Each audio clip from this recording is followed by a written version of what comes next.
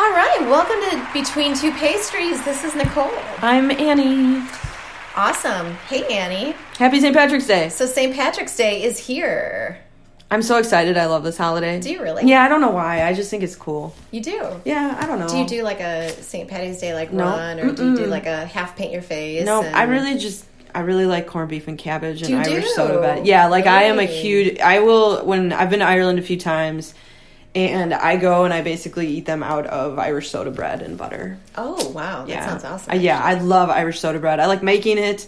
It's just, I don't know, I like the density of it. Well, and it tastes different. It does, I really like it too, actually. Yeah. It's a really, really good thing. So I'm excited. I made some Irish soda bread, and so that's breakfast, lunch, and dinner until it's gone for me during this holiday. So yeah, I mean, holiday-wise, yeah, it's cool. It's fun. I'm not really into, dyeing things green or going to the river that's dyed green or drinking at 8 a.m. or anything like that, especially green beer. That's kind of like, I don't know, that's kind of gross to me, like the color. That grosses me out. But I love the color green. It's my favorite color, but not things like that green. Yeah, agreed. Yeah, that's weird. Agreed. So yeah, I enjoy this holiday. It's fun more from the food standpoint. I enjoy it. So Sure, that's awesome. Do you cook? No, you don't cook. You bake. I do cook though. I do cook honestly, but everything I cook is very quick. So yeah, you're not making Reubens. No, I love cabbage though. Like I absolutely love cabbage. How do you make it? And I like sauerkraut. So I've done a lot of things. I've braised cabbage. I've just roasted cabbage. Okay, yeah. Sometimes just flat out steam it. I steam it. Yeah, and it's me so too. Good, especially red cabbage. What do you season? Amazing. Sometimes just a little salt, really. Salt, yeah, that's all I do. It's just simple. Right. Really simple. It's basically leaves on your plate. It's awesome. It's like my guinea pig food, but cooked. I know. It's it's so good for you, though. Yeah. Like Why? It's one of like that high, antioxidant, so therefore, anti-cancerous. There's so many amazing long words that I can't pronounce that go into cabbage. That's why I quick got that Y in there. So, I know. Better her than me. Yeah. No, seriously. But just what about, do you like corned beef? Well, I don't eat meat. Okay, so never mind. Yeah, sorry. I knew that. Yeah. But like from a nutrition standpoint, I mean, corned beef can be pretty fatty. It can be. Yeah. And that's why, I don't know, like we're serving it for dinner tonight at the hospital. And because I was like, yeah, let's do, we want to change up the menu for, sure, it's the holiday. So we're doing corned beef and cabbage and peas and carrots and soda bread or whatever. But yeah, it's corned beef. I don't know if they're doing sandwiches or if they're just doing corned beef on the side. But yeah, I mean, it's, what part of the animal is that? Isn't it the...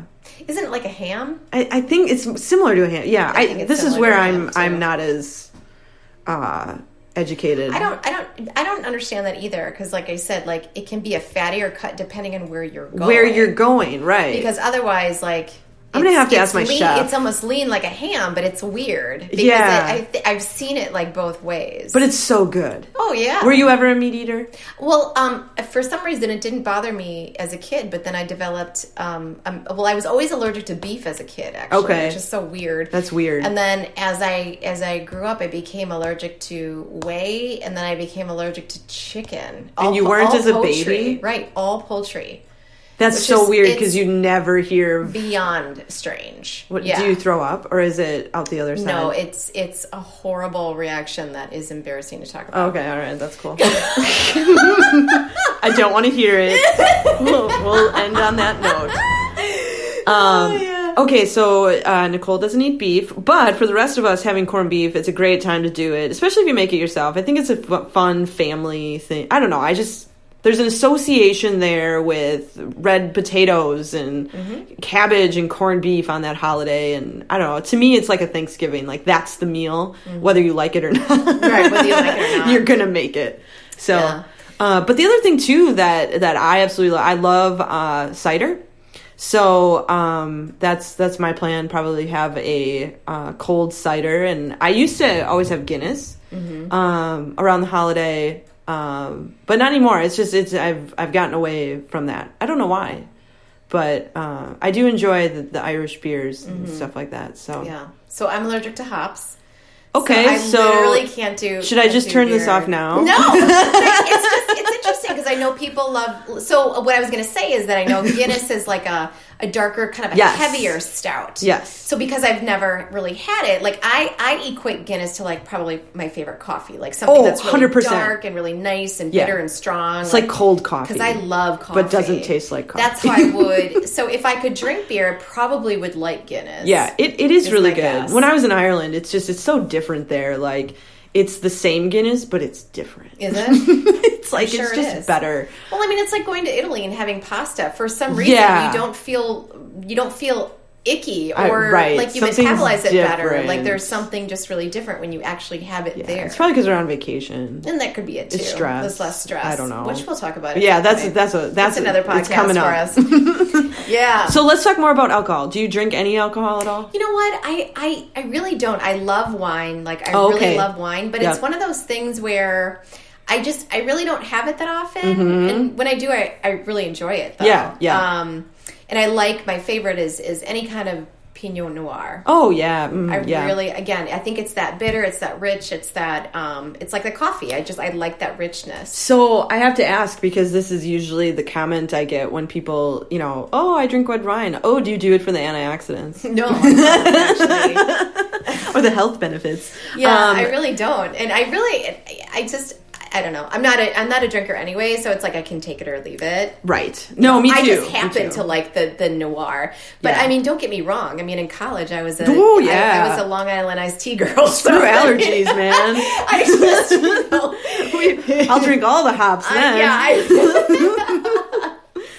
So are there health benefits to, we're talking about wine. Are there health benefits to wine? So the thing about, I think, again, this is one of those things that like media really kind of blows up a little bit. So yes, is there resveratrol, which is a very good for you antioxidant in wine? Yes, but do you realize how much do you have glasses to drink? of wine you have to get that benefit? And that's what we need to understand is that, especially like when we talk about certain diets, like we were talking about the Mediterranean diet not that long ago, and it's like, they include alcohol on there. However, the whole concept, though, is that if you don't drink, don't start. Right. Like, it's not, this isn't like what's going to help. Like, yes, can wine in particular kind of open up blood vessels, increase oxygenation in there? It actually can. But does 6 glasses work? No. This is when we run into, but a glass is fine. Right. Now we're talking about some other issues,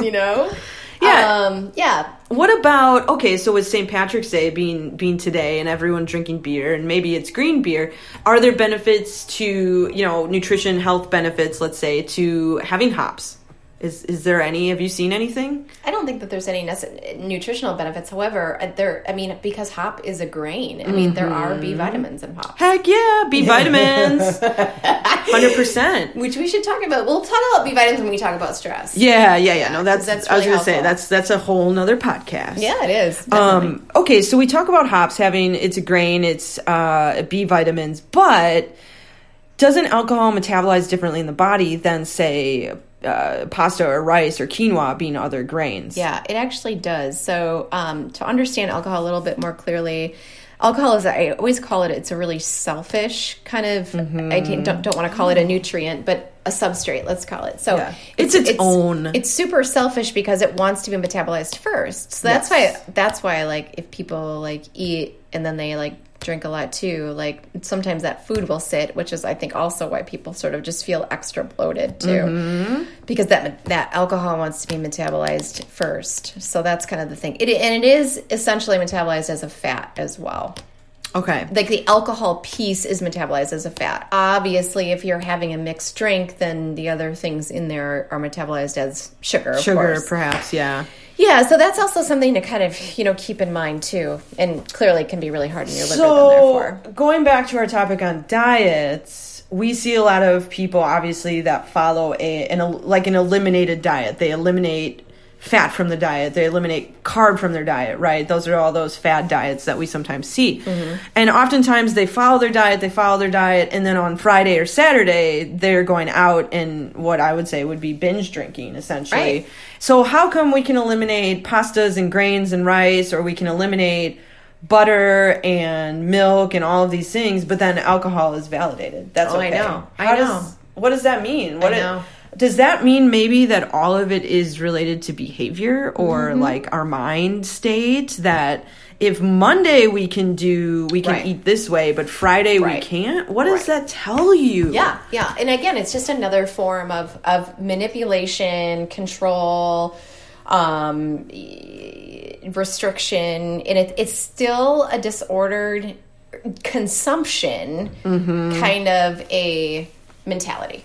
Okay, so my next question, if alcohol is metabolized as a fat, and you see all the commercials for Miller Lite or Guinness or whatever, vodka brands that I don't know because I don't drink that much, but you see all these commercials saying less than 2 grams of carbohydrate and Miller 64, only 64 calories. Right. Okay, light beers and stuff, or they've, skinny margarita mixes and wines or vodka, whatever. Right.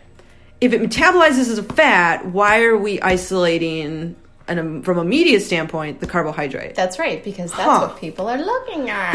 Oh my God, it's like that's the trend. Yeah. If fat were the trend right now, do you think it would be talking about how there's zero fat in it? Right. Or there's lots of fat in it? Or there's, you guys, you got to remember that the media, the marketing money on this, it's like multi-billion-dollar industry. Right. And it's like set up to keep everybody confused. Oh, 100%. And it's just set up to sell.